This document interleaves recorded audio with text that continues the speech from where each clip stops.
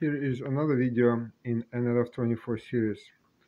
So here I have a receiver, and I have programmed it so that this left joystick moves the servo motor. It is connected to A0. Now this right joystick, which is connected to A2 as you can see, and A3, it moves two servo motors.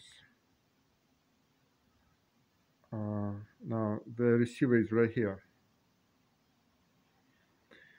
And the receiver is connected only now to the computer to get power supply, and it's connected to MOSFET and 12-volt battery for power supply for the DC motor.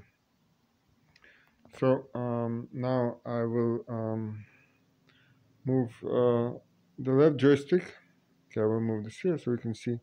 So here I move the left joystick, and as you can see, the motor is moving.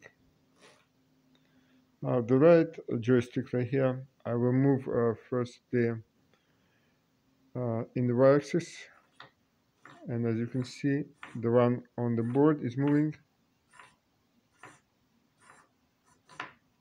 And now I move it in the x-axis.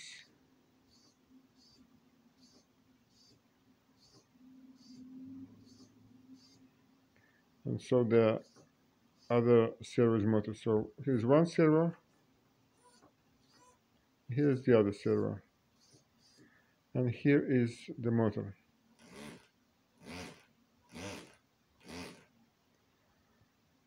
So that's the progress in nRF24 experiments so far.